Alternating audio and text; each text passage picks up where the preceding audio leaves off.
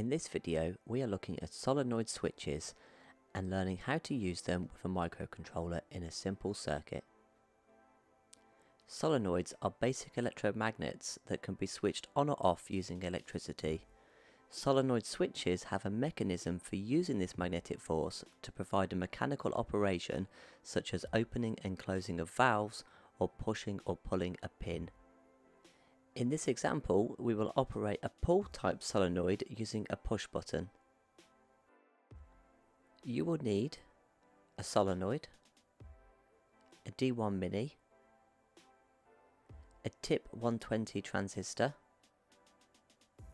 a push button, a diode,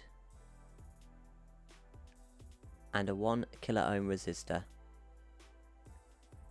Connect the circuit as shown in the schematic here.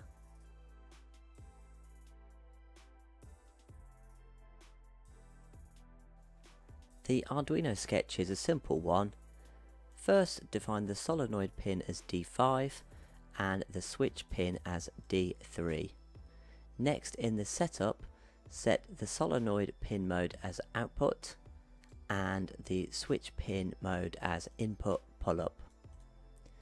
In the loop section, define the button status as high, then request the button status as read from the switch pin.